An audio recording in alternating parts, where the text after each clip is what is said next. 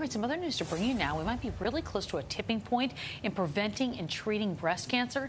Doctors have developed a new vaccine that could save a lot of lives around the world. Thanks for staying with us this afternoon. I'm Tamsen Fidel. I'm Corey Chambers. Breast cancer is one of the leading causes of death in the United States.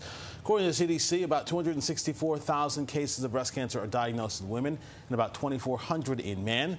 About 42,000 women and 500 men die each year from this disease. Now health experts, well, they're hoping to change this grim scenario. They sure are. The new vaccine we're talking about, inspired by the success of COVID vaccines that used a type of biotechnology that helps your body create certain proteins. In the case of COVID, the proteins fought the virus. In this case, they would generate anti-tumor immunity. All right, with more on this, let's welcome Dr. Amit Kumar, the CEO of the company that is developing this vaccine, and Jennifer Davis, a breast cancer survivor who got the vaccine during trials. Thank you both so much for being with us.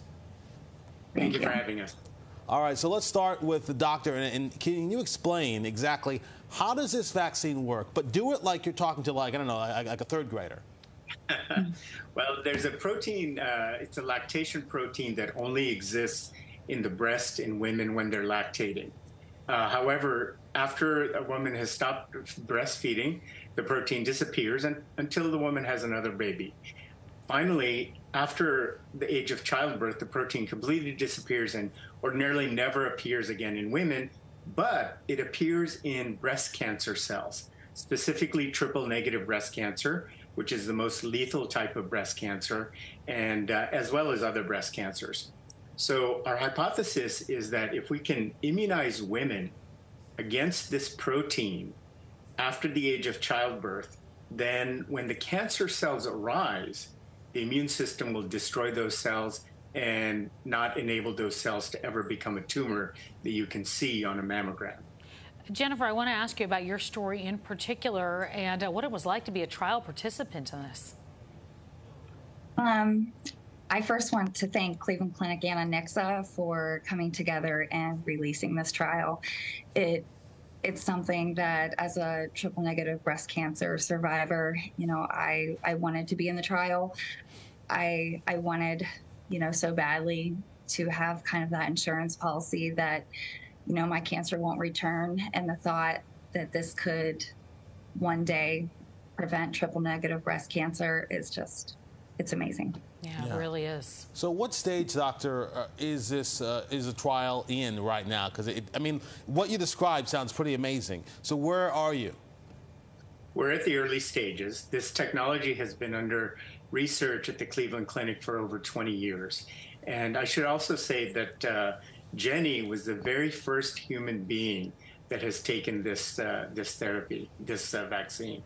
In fact, we've done a lot of studies on animals, but she was the very first human being to take the vaccine. Now, it's going to take a few years. We have to do additional studies, phase 2 and phase 3 studies, but I anticipate that it'll be something that hopefully, assuming the clinical trials go well, will be available in a few years. Doctor, it's really amazing. Losing a mother and a stepmother to breast cancer myself, that has been a big part of my life in terms of advocacy and just fear, like, you know, so many other women have. And Jennifer, I'm so happy for you right now. Can you tell me a little bit about what it was like once you participated in the study and where it went after that? The trial was very seamless. It was 3 doses. It was 2 weeks apart.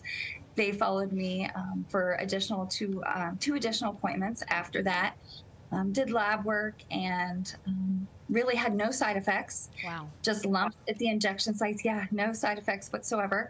And I look forward to the data being released because, you know, I don't know yet what it showed, but like I said, we're hoping for the best, and I can't wait to hear it. Were you scared at all when they're like, look, you're the first human being getting this thing? Like, we've tested in other animals, but we've never put this in the human before. We're going to put this in you first. I mean, was there a moment of pause, or were you just like, you know what, let's do it. Let's just see where this goes? There was maybe a brief moment of pause, but not really. I asked 2 questions. I asked if in the lab, if they had seen anybody that had like an anaphylactic reaction immediately after they got the vaccine, if something happened. And the answer was no. And then I asked how many, over this 2 decades that they've been working on this, how many recurrences did they see? And they didn't see any. So I would do it again, for sure.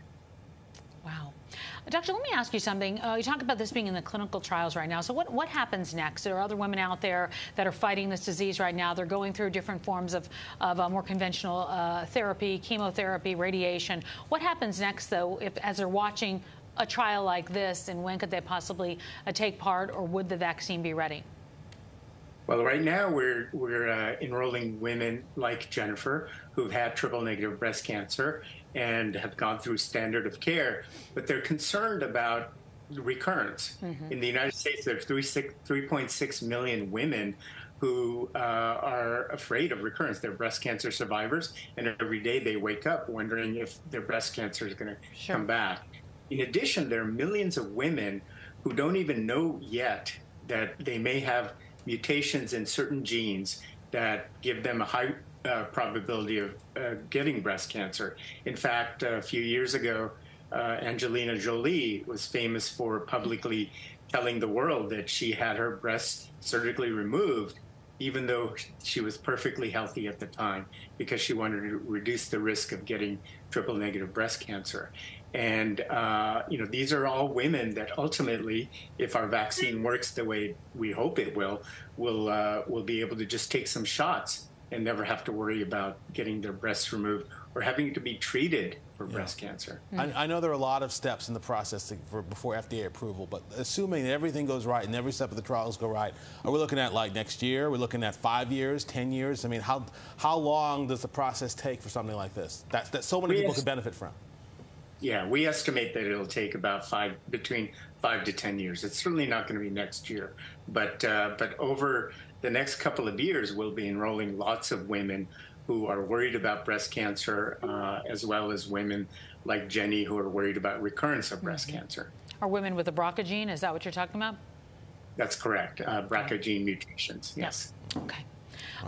Dr. Kumar and Jennifer Davis, thank you both so much for sharing. And Jennifer, certainly the best of luck to you. Thank you.